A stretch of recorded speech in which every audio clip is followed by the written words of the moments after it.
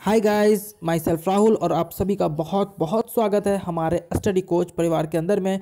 तो गाइस, आज का ये वीडियो बहुत इंपॉर्टेंट होने वाला है क्योंकि आज मैं आप लोग के लिए फिर से जो है एक जॉब नोटिफिकेशन की वीडियो लेके आ गया हूँ। तो चलिए देखते हैं कि ये जो जॉब नोटिस आ रही है किस स्टेट से आ रही है और उसमें जो है किस पोस्ट के लिए आ रही है। ठीक है, तो चलिए स्टार्ट करते हैं वीडियो और बिना कोई लेट किए। और इसमें आप लोग को अगर वीडियो पसंद आएगी गाइस तो ज़रूर जो है आप वीडियो को लाइक ज़रूर कर दीजिएगा और अपने दोस्तों के साथ भी शेयर जरूर कीजिएगा। ठीक है, क्योंकि अगर आपको अच्छा लग रहा है, आपको लगता है कि आप इसके लिए एप्लीकेबल इस फॉर्म को फिलअप करने के लिए, तो आप तो खुद तक जरूर करें और दोस्तों को भी जरूर सजेस्ट करें। तो उसके लिए आप बस वीडियो को शेयर कर दीजिएगा, वो लोग खुद जो है इस वीडियो के थ्रू जो है वो अपनी जॉब नोटिफिकेशन को अच्छे से तरह से समझ जाएंगे। उसके बाद वो अपने फॉर्म को खुद से फिलअप कर सकेंगे। ठीक है, तो चलिए बिना टाइम वेस्ट किए, ठीक है, लेट्स बिगिन। सबसे पहला गाइस, ये जो आ रहा है आपका जॉब नोटिफिकेशन वो आपका बिहार पुलिस अवर सेवा आयोग की तरफ से आ रहा है, जिसको हम लोग BPSSC बोलते हैं। और जो ये पोस्ट है गाइस, वो पोस्ट आपका है स्टेनो असिस्टेंट सब इंस्पेक्टर। फिर से बोलता हूँ, स्टेनो असिस्टेंट सब इंस्पेक्टर की ये जो है पोस्ट है। एक तरह से आप समझ सकते हो कि ये स्टेनो, आप लोग जानते हो कि SSC स्टेनो का भी फॉर्म निकलते रहता है। ठीक है, स्टेनोग्राफर, तो स्टेनो का मतलब यहाँ पर स्टेनोग्राफर ही है। यहाँ पर आपको टाइपिंग स्पीड वगैरह जो है बहुत मायने रखेगी, क्योंकि स्किल जो है इसके अंदर में होने वाला है। और जो स्किल है वो क्या क्या होगा उसके अंदर में, क्या सिर्फ आपको हिंदी देना होगा स्किल, क्या इंग्लिश देना होगा या दोनों देना होगा, वो सारा कुछ हम लोग बात करने वाले इस वीडियो के अंदर में। तो देखिए, सबसे पहली बात हम लोग ये कर लेते हैं कि ऑनलाइन जो है आपका फॉर्म जो है कब से फिलअप होने वाला है। तो ऑनलाइन जो गाइज ये फॉर्म फिलअप होने वाला है वो आपका 4/3/2020 बुधवार से जो है वेडनेसडे से होने वाला है। और ये जो है पूरा ऑनलाइन होगा। ऑनलाइन देखिए, और लिखा है ऑनलाइन आवेदन पत्र प्राप्त की अंतिम तिथि कब होने वाली है। तो एक महीना का पूरा लगभग जो है आपको टाइम दिया जा रहा है। 30/3/2020 यानी कि सोमवार को आपका ये फॉर्म फिलअप जो है खत्म हो जाएगा। ठीक है, यानी कि इतना के टाइम टेबल तक आप इस फॉर्म को फिलअप कर सकते हो। अब हम लोग देखते हैं कि इसके अंदर में और भी क्या इंपॉर्टेंट चीज़ें जो है दी गई है। ठीक है, अब इसमें आपको बता दूं कि इसके अंदर में टोटल पोस्ट कितना है। तो 133 पोस्ट, कुल मिलाकर 133 पोस्ट जो है इसके अंदर में है। और आप लोग इसमें देख सकते हैं विज्ञापन संख्या 1/2020 है। ठीक है, तो इन सभी से हमें मतलब नहीं है, जिससे मतलब है उसकी तरफ हम लोग चलते हैं। सबसे पहले इसके सिलेक्शन की प्रोसीजर क्या होगी, तो आपको बता दूं सबसे पहला एक लिखित परीक्षा होगा जिसको हम लोग बोलते हैं रिटन टेस्ट। और रिटन टेस्ट जो हो रहा है ये 2 पाली में होने वाला है, यानी कि 2 शिफ्ट में होगा। पहला जो होगा, जो पहला पेपर होगा वो आपका 100 मार्क्स का होगा। 2 पाली मतलब कि 2 आपका पेपर होने वाला है इसके अंदर। ठीक है, माफ़ कीजिएगा अगर मैंने शिफ्ट बोला हो तो।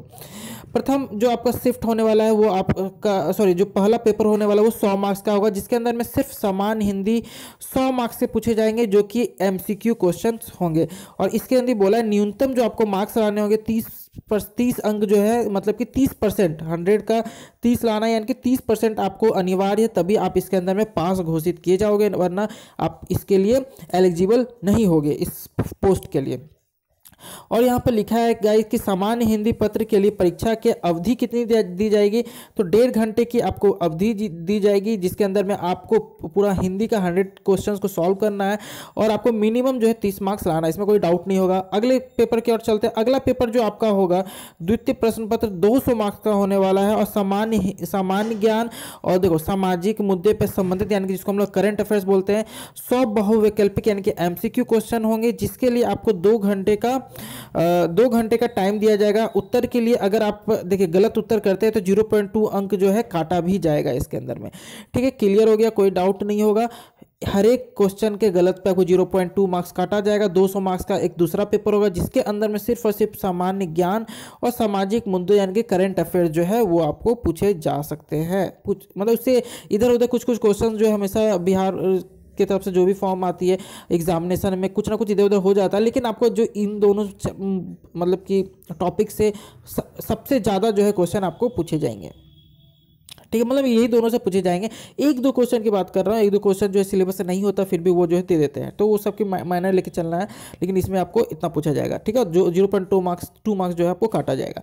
अब मैं आपको यहाँ पर देख लीजिए, साफ साफ लिख दिया है कि लिखित परीक्षा में प्राप्त अंकों के आधार पर रिक्त में 6 गुना सफल अभ्यर्थी को जो है चयन किया जाएगा। 6 टाइम्स जो है जो मतलब कि जितना भी वैकेंसीज है उससे 6 गुना जो है उसको वहाँ पर किया जाएगा। ठीक है, सेलेक्ट जिसकी पात्रता की जांच निम्नलिखित वर्णित प्रावधानों के अनुरूप किया जाएगा। सफल अभ्यर्थी को पर्याप्त संख्या के अनुपलब्धता की दशा में उक्त अनुपात के उपयुक्त रूप से कमी की जा सकेगी। ठीक है, उत्परित प्रतियोगिता में एक प्रति आयोग के पास सुरक्षित रखी जाएगी। तो ये इंपॉर्टेंट नहीं है, बस आपको मैं बता दिया कि 6 जो है आपको 6 गुना जो है इसके अंदर में सिलेक्शन होगा।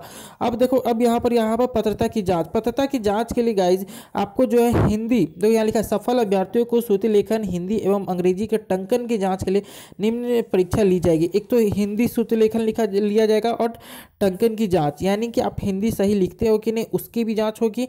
जैसा कि यहाँ पर दिखा हुआ आपको देख लो कि हिंदी श्रुति लेखन की जांच 80 शब्द प्रति मिनट गति से 5 मिनट तक लेखापन द्वारा किया जाएगा। मतलब कि आपको 80 शब्द प्रति मिनट के दर से जो है आपको बोला जाएगा और आपको 5 मिनट तक जो है ये चीज़ करवाया जाएगा। ठीक है, और उसके बाद आपको टंकित करने हेतु 20 मिनट का और जो है टाइम भी दिया है।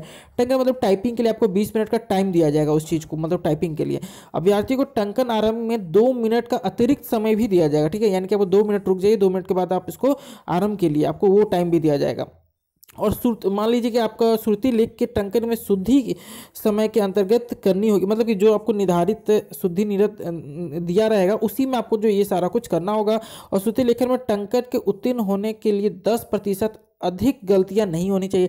अगर 10% से अधिक आपकी गलती होती है तो आपको ऐसे भी डिस्क्वालीफाई यहाँ पर कर दिया जाएगा। ठीक है, टंकन की जांच के लिए आपको देख लो, यहाँ लिखा है कि अभ्यर्थी के हिंदी एवं अंग्रेजी में न्यूनतम 30 शब्द प्रति मिनट का जो है आपका स्पीड होना चाहिए और 300 शब्द को 10-10 मिनट में कंप्यूटर पे जो टाइपिंग आपका होना चाहिए। 300 शब्द को 10-10 मिनट के अंदर में, हिंदी का 10 मिनट और फिर इंग्लिश का 10 मिनट, तो ये आपको पूरा करवाया जाएगा। ठीक है, तो गाइज ये था आपका पूरा इंपॉर्टेंट चीज़ जो मैंने आपको बताया है। और कंप्यूटर की जांच की ज्ञान भी की जाएगी इसके अंदर में। उम्मीदवार को MS वर्ड और एक्सेल पावर पॉइंट के इंटरनेट के व्यवहारिक ज्ञान की जांच की जाएगी और इस जांच में असफल अभ्यर्थी को अयोग्य घोषित कर दिया जाएगा।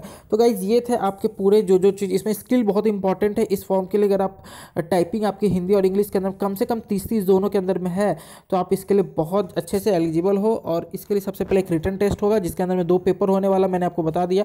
उसको क्वालिफाई होने के बाद आपको 6 गुना उसमें स्टूडेंट एक्स्ट्रा लिए जाएंगे। उसके बाद आपको इस एग्जाम में टाइपिंग में बैठाया जाएगा, फिर टाइपिंग के बाद जो है आपको यहाँ सिलेक्शन जो है यहाँ पर किया जाएगा। ठीक है, उसके बाद फिर लिस्ट बनाई जाएगी, उसके बाद इसको आपको जो टॉप रैंकर्स हो गए उसको आपको सेलेक्ट कर लिया जाएगा। ठीक है, तो गाइज और इसके देखो इसको न्यूनतम शिक्षिता क्या होनी चाहिए, मतलब क्या क्वालिफिकेशन होनी चाहिए। तो क्वालिफिकेशन देख लो, ध्यान दो यहाँ कि अभ्यर्थियों का दिनांक 1/1/2020 तक या फिर इसके पूर्व इंटरमीडिएट यानी कि 10+2 या फिर समकक्ष परीक्षा, ठीक है, यानी कि इसके बराबर कोई भी परीक्षा जो है आप अगर पास किए हो तो आपके लिए बिल्कुल सही फॉर्म है और आप इसको फॉर्म फिलअप कर सकते हो। अब इसकी बात कर लेते हैं कि इसकी फीस वगैरह कितनी लग रही है। ठीक है, देख लेते हैं। चलिए हम लोग नीचे में यहाँ पर लिख रखा है, हमें याद है जहाँ तक कि 700 रुपया जो है आपको यहाँ पर फीस है, लेकिन हम लोग जो है एक बार देख लेते हैं। ठीक है, देखो ऑनलाइन पत्र जो है आप कहाँ से कर सकते हो, तो www.bpssc.bih.nic.in से आप जो 4 तारीख से आप इसको कर सकते हो। देखो मुझे बिल्कुल सही याद था, 700 रुपये जो है आपको यहाँ पर लग रहे हैं जनरल वालों के लिए, और ST/SC वालों के लिए आपको जो है यहाँ पर 400 रुपये जो है लग रहे हैं। ठीक है, देखो यहाँ पर लिखा है, देख लो यहाँ पर लिख रखा है कि 700 रुपये तथा अनुसूचित जनजाति एवं सभी वर्गों के पुरुष एवं महिलाओं दिव्यांग अभ्यर्थियों के लिए जो है 400 रुपये आपको यहाँ देने होंगे। तो गाइस ये थे आपके पूरे डिटेल जो कि मुझे लगा कि आपको बताना चाहिए और आप लोगों को जानना भी जरूरी है। किसी भी फॉर्म को फिलअप करने से पहले जो भी इंपॉर्टेंट चीज़ें होती है वो मैंने आपको बता दिया। आई होप सो कि आपको पसंद आई होगी और आपको समझ में भी आ गया होगा जो चीज़ मैंने आपको समझाई है।